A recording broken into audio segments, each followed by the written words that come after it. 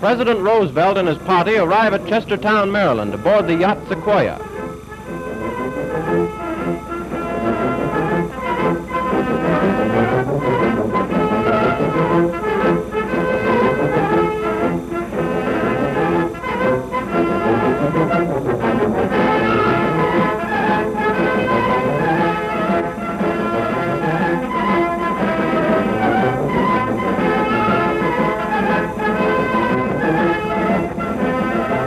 Arriving at the dock, they are greeted by their host, Mr. Hiram Brown.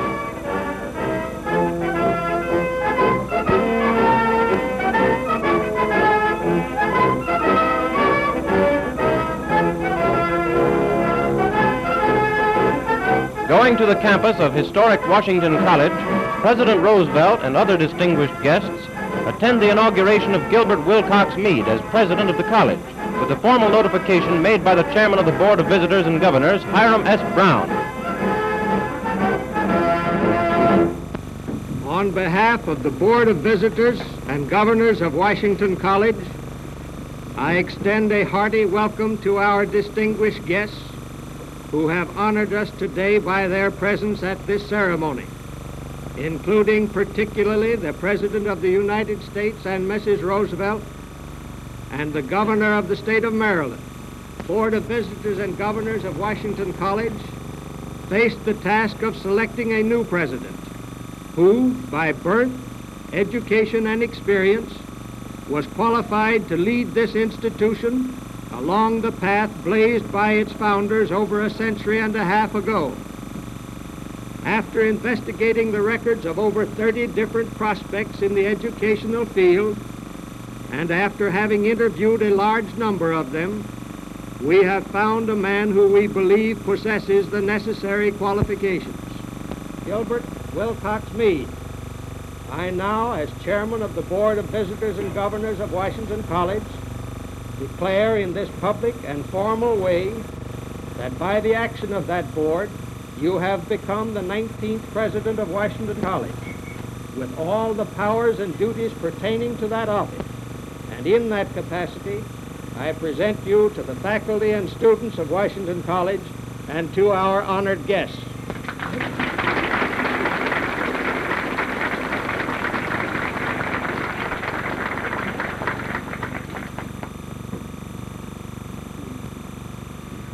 Mr. President of the Board, honored guests,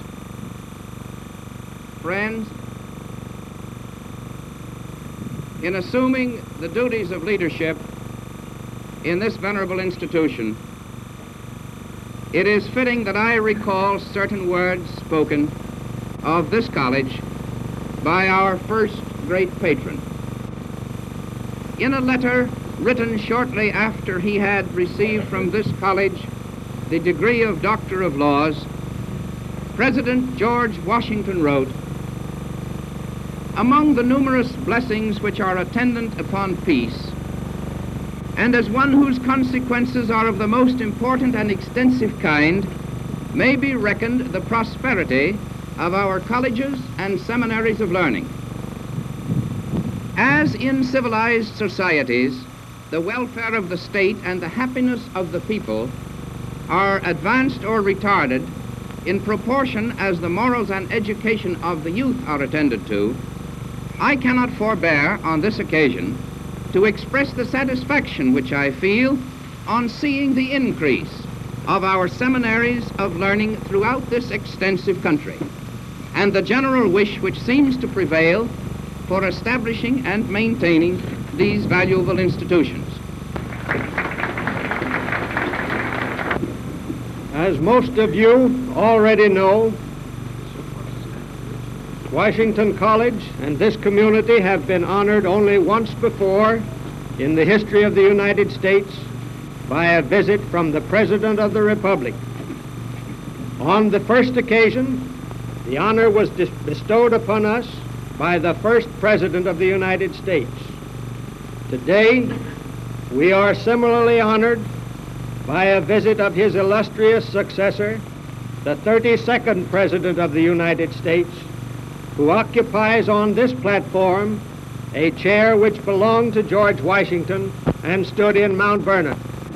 Now, therefore, by virtue of the authority vested by the state of Maryland in the Board of Visitors and Governors of Washington College, and by them delegated to me, I hereby confer upon you, Franklin Delano Roosevelt, the degree of Doctor of Laws, honoris causa, with all the rights and privileges thereto appertaining.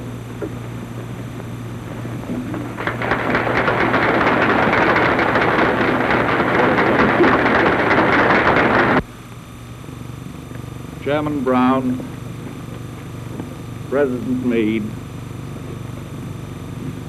Governor Ritchie, friends of Washington College.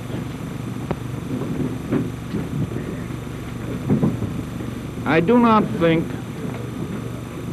either that it would be appropriate or that I could say anything that would be adequate after the very splendid words which you have heard from the new president of Washington College.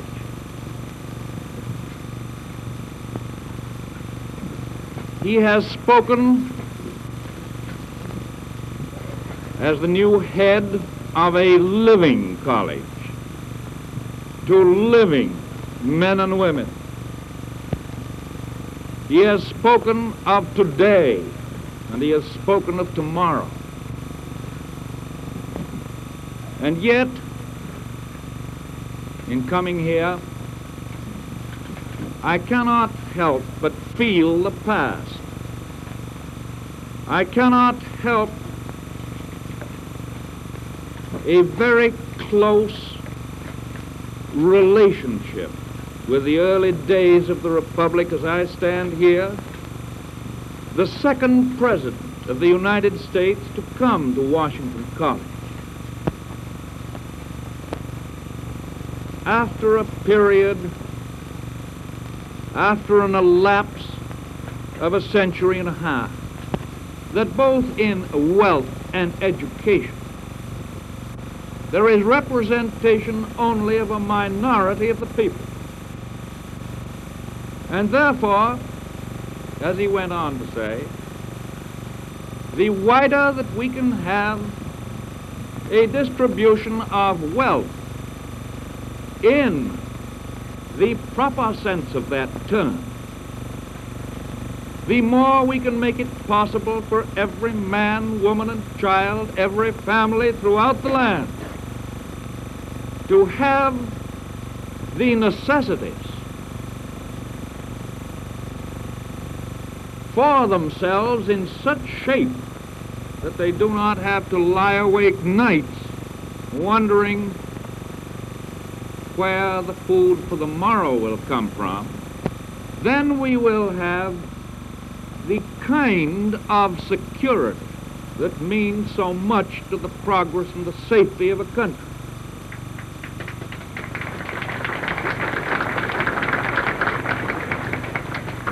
And in the same way, if we could provide in this nation for an adequate education for everybody, then again the security of the country would be vastly safeguarded. It is in this spirit that we encourage and foster the institutions of education throughout the land. It is in this spirit that we are seeking today, in times of depression, to prevent further attacks on our educational system. It is in this spirit that we believe in building up the possibilities for education for every boy and every girl.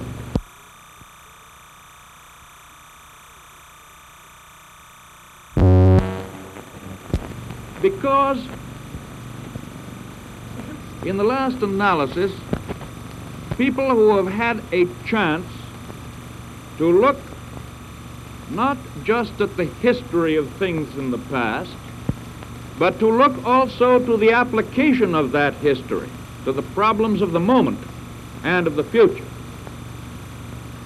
It is that thought, that objective, that leads us to encourage the ideal of education in the broader sense.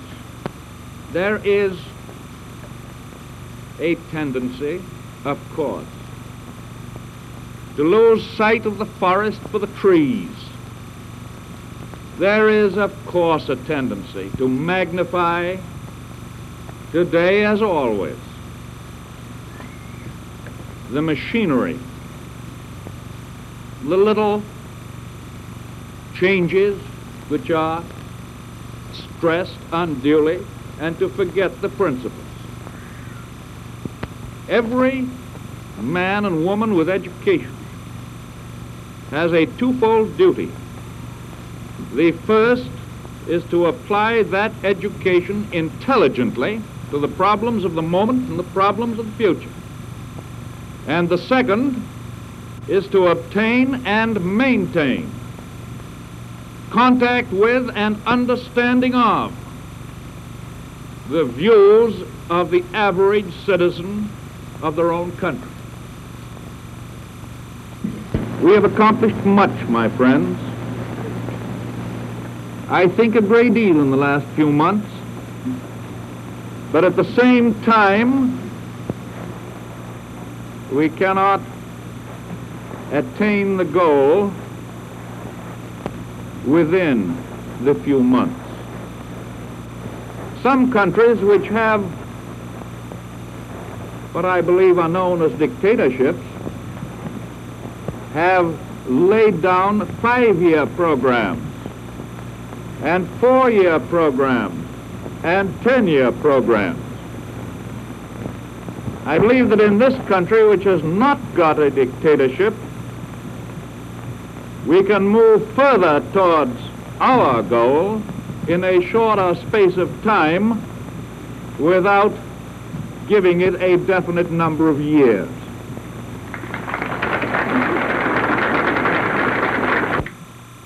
So in the years to come, not just during the life of an immediate program, but all my life, I shall continue to watch Washington College, its president, its faculty, and its students, and its graduates, with the feeling that I am one of them, that I have been very greatly honored